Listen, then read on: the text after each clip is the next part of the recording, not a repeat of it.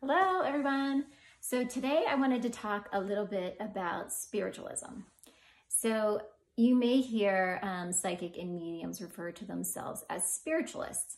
And spiritualism is a religious practice that its focus is on the belief that we are spiritual beings living in earthly incarnation.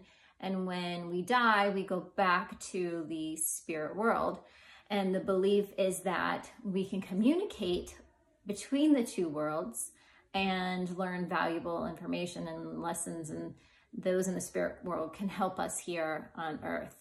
And it's viewed as a level above, at least a level above earth on the other side, which is why spirits come to help us and we don't go to help them necessarily. So I wanted to show you guys, I got this book, this deck of cards called Pioneers of Spiritualism. And I want to share with you, I'm going to post them as time goes on, a few at a time, some of the cards of these Pioneers of Spiritualism.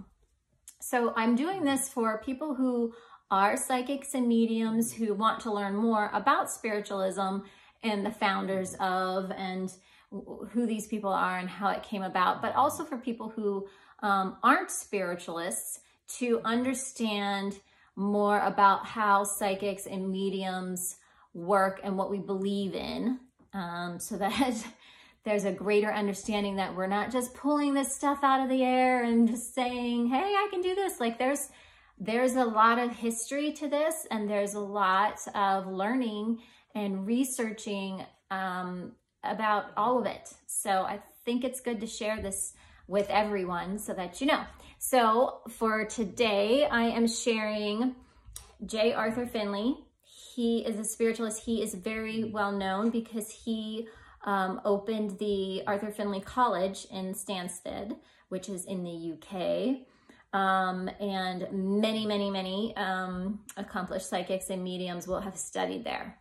I am definitely going to get myself there one day. Haven't gone yet, but know a lot of people who have, and I'm excited to get there. So this is Arthur Findlay, and also Helen Duncan. I'm going to be featuring a man and a woman every time because there are plenty of both. And Helen Duncan was the only known psychic medium to ever be imprisoned for her work. And it says she was arrested and charged under the Witchcraft Act of 1735. That long ago, they were persecuting people, spiritualists who do this kind of stuff. And yeah, so huge injustice done to her. The cards don't get into extreme detail about either of them, but they give you enough knowledge so that you can be familiar with why or what they were known for. Okay, so yeah, I want to keep sharing these with you. You'll see them popping up, and it's just going to be, I'll share the picture with you, and then the back of the card has information on it. And if you want to learn more about that person, you can research more, of course, on the internet. So just wanted to let you know this is going to be included in what I'm offering every month, and I hope that you enjoy it.